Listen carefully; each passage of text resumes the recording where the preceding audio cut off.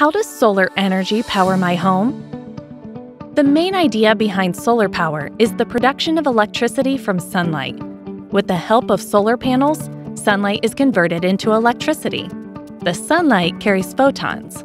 Once these photons fall onto the solar panels, the electrons within the solar panels start moving, producing electric current.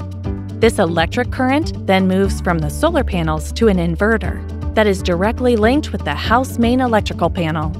The inverter receives DC current and converts it into AC, which is compatible for household consumption. During the day, the inverter provides for electricity from the solar system. If your electricity demand exceeds solar production, like at night, you will draw electricity from the power company's grid.